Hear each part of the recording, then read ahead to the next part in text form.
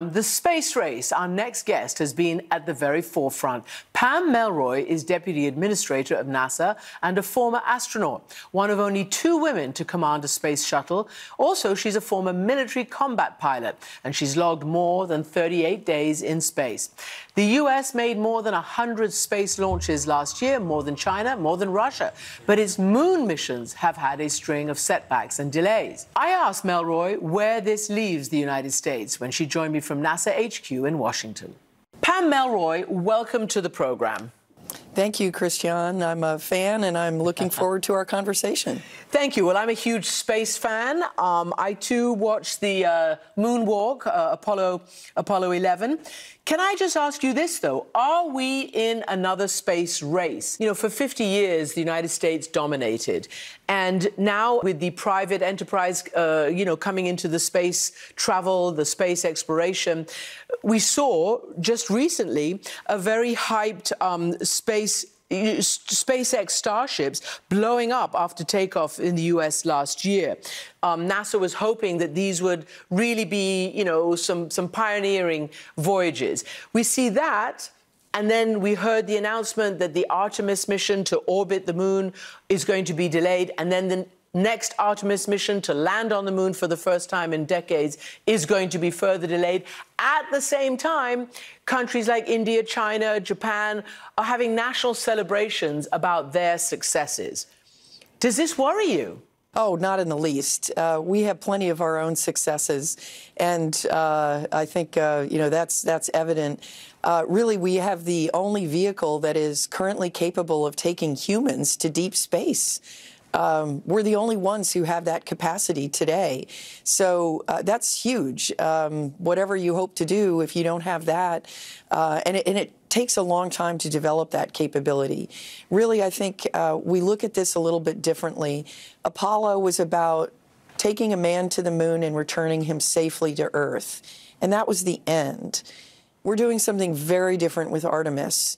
We are trying to build a blueprint for responsible, sustained human exploration of the solar system, which means we need to take our time, we need to pay attention to safety, and we also need to be thinking about doing much harder things, which is sustaining a human presence in deep space. This is not about a camping trip. This is actually about pushing humanity into the solar system. We've learned from the space station how hard it is to sustain people in space. It's a huge logistical problem. So from our standpoint, we feel like we have all the pieces in place to go forward. We're going to do it methodically, we're going to do it safely, and we're going to do it for the benefit of humanity. Are you concerned that space could be more weaponized? It could be yet another platform for more war?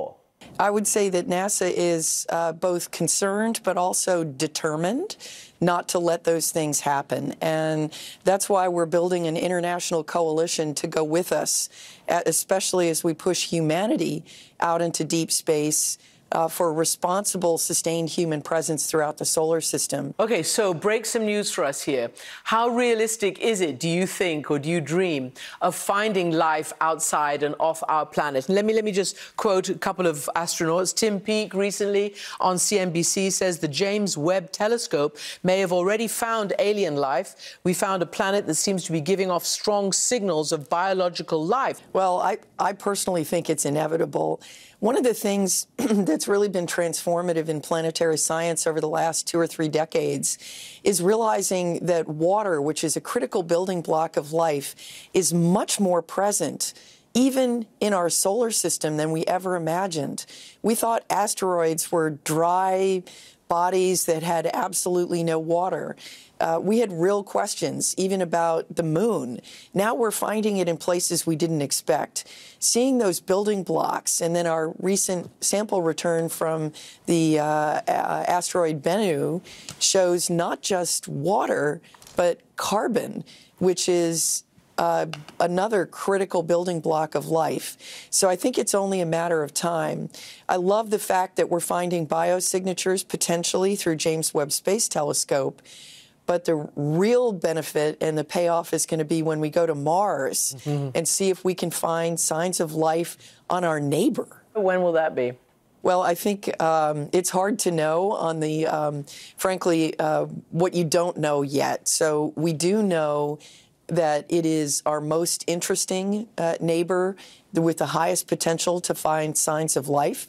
So as far as human presence goes, we're really trying to set up a blueprint, and we're going to practice it on the moon. But I'd like to see us head to Mars, I think, with our plan by the early 2040s. Now, when you talked about Apollo, you said its mission was to send a man to the moon and bring him back safely. That was not lost on me or you. There has been no woman walking on the moon.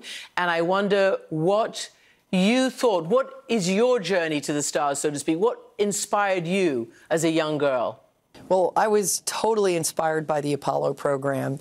And what's interesting is, as I have progressed through my career, the number of scientists, pilots, engineers that I've met who were also inspired by the Apollo program. That's one small step for man,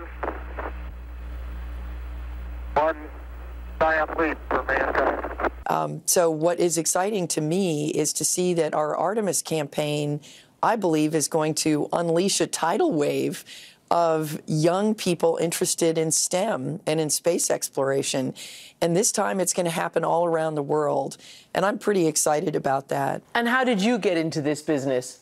Well, back in the day, the only astronauts that I knew about were military jet test pilots. So being a little stubborn, I decided that's what I was going to do too, even though women were not actually allowed to fly yet in the military. But I was very fortunate. I was born exactly at the right time, I think, Christiane. I feel very fortunate that the doors opened just ahead of me, allowing women to fly jets in the Air Force, allowing me to become a test pilot, and that was my progression to becoming an astronaut. Test pilot. It sounds so cool and dangerous and scary and Top Gunny. And fun. And fun, yeah. Pam Melroy, Deputy Administrator at NASA, thank you so much for being with us. Thank you, Christiane. It was a pleasure.